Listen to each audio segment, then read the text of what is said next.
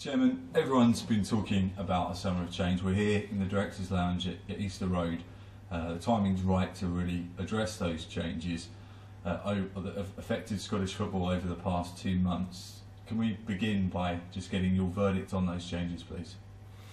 Well, today has been another day in which decisions have been made by Scottish football. The clubs have spoken, not just the 12 clubs in the SPL, but also the 30 clubs in the Scottish Football League, informed by the views of supporters, and decisions have now been made in terms of who plays where for season that's just about to start.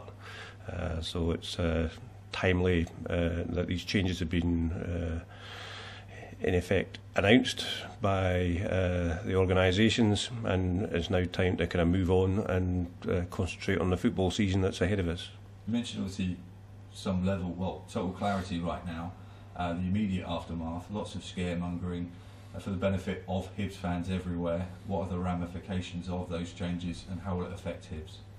Well, there'll be significant changes. The clubs have made the right decision for the right reasons, but these decisions don't come without a cost. The SPL now needs to work closely with all its commercial partners, broadcasters, sponsors and others to try and preserve value going forward. So every club will be affected, and ours just the same as everybody else's. The precise level of those changes, those shortfall in the income that we're expecting won't be known for some weeks to come.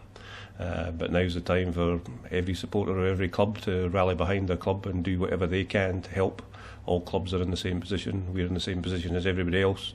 We need as many supporters as we can to now come towards us, get behind the cause, get behind the team, get behind Pat Fenlon, and trying to rebuild the squad for next season. In many ways we're in a worse position than other clubs because we have got a significant rebuilding job to do. There have been significant changes in the playing squad in terms of players leaving, and we've started the process of bringing players in, but that's now going to be hampered unless we can get more season ticket income, we can get more certainty in terms of the money that's available for the manager. So now's the time for every supporter to get behind their team and for the Hibernian supporters to get behind Hibernian. You talk about the core source of revenue there, especially in terms of player recruitment over the course of the summer transfer window, season tickets.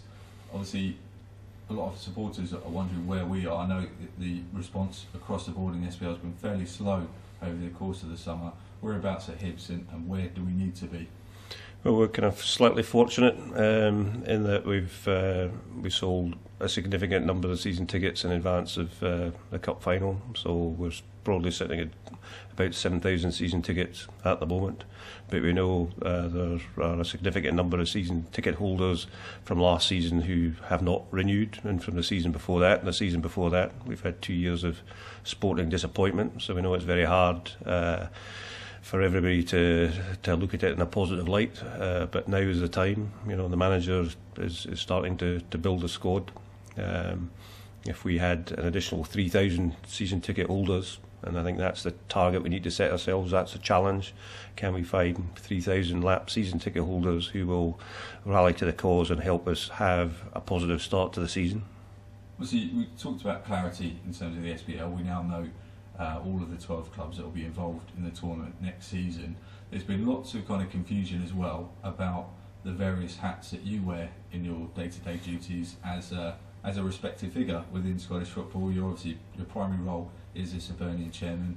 A lot of people were slightly confused and perplexed and baffled, I guess, about certain accusations that perhaps were levelled at you. For the benefit of Hibs fans and Hibernian TV viewers, what actually, I mean, how confusing is it, do you feel, or how can you clarify your positions to fans? Well, first and foremost, I'm the chairman of Hibernian Football Club. I've got a board of directors who are charged with doing what's right for Hibernian Football Club, taking it forward, and my job as chairman, I kind of lead the board.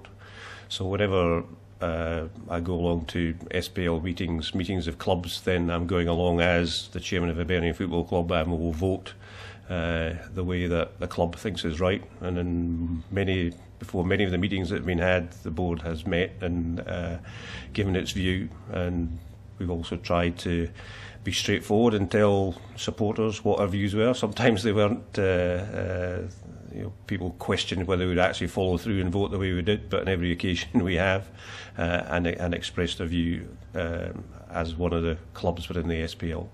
I'm not on the board of the SPL. I stood down from the board in 2011 after I was appointed second vice president of the Scottish Football Association, and I was appointed to that position after a vote amongst candidates. 60% of Scottish football voted for me and put their confidence in me to act as one of the office bearers to try and help shape the SFA going forward.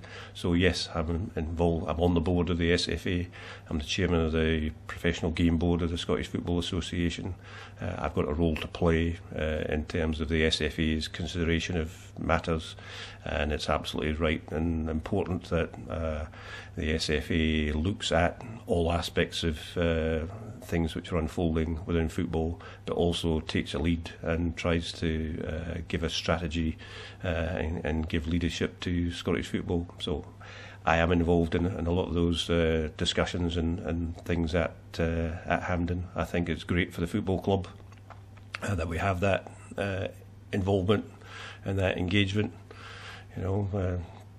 60 years or so or more, Harry Swan managed to do that for Hibernian Football Club, be both chairman of the club and serve as an office bearer in the SFA, and it's my privilege to do that and work with some good and talented people. Obviously, just looking at the wider picture as well, we mentioned earlier on the financial impact and the hit that will happen because of the changes that have occurred. Well, obviously, also in the midst of a global recession at the moment, everyone's finding it very difficult.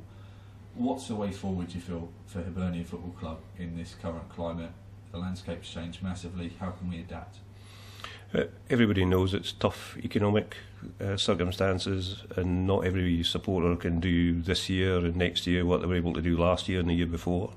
But it's important that clubs have the support from the supporters. The decisions which have been taken, and these have been difficult and complex, it's probably the most complex situation that Scottish football has faced in certainly the last 10 or 20 years. It's important now that supporters get behind their team, every club. The decisions that have been made absolutely have been made with the best interests of the supporters in mind, and the only way we can go forward is go forward together. We have to work together. We have to shape the club going forward. If it means there's less income from central revenues, it means there's much more emphasis in terms of what happens on a match day. Gate revenues actually appealing to supporters and getting people on board, people wanting to come to the stadium, want to be at the live event. And we know that television doesn't work unless there's an enthusiastic and passionate crowd inside the stadium. So we want to see Easter Road filled. I mean, we think back to the kind of Monday night against Dunfermline, 15,281 supporters in the stadium. It was a great crowd, it was a great atmosphere, and the team played well. That's what we're trying to do. We're trying to re-engage and take the club forward as best we can. There will be a reduction in income. We can't avoid that, but it's time to get back to basics, to get people engaged with the football club, for the football club to be trying to go forward in the right way. We want Pat Fenlon to be able to bring the players that he wants to Easter Road. That's very difficult at the moment. We had a budget. I mean, an element of that budget is now under threat because of the decisions we've all made for all the right reasons, backed by the views of supporters for doing the right thing. So now we need to make good that shortfall, and if we can get another 3,000 season ticket holders able to commit, able to support the club, then we've got a chance going forward. And the club will be trying to be open and flexible in the ways in which it can engage with supporters and take that any assistance and any help that supporters are able to give in taking the club forward. pull together. I mean, there are clubs that have had different views, clubs have got different philosophies, they've got different ethoses, they've got different business plans, but we're all in it together. And those clubs that have maybe had a different view from our own, we need to embrace them and go forward together. We need to try and mobilise the supporters all over Scotland and re-engage with the game and actually embrace this opportunity.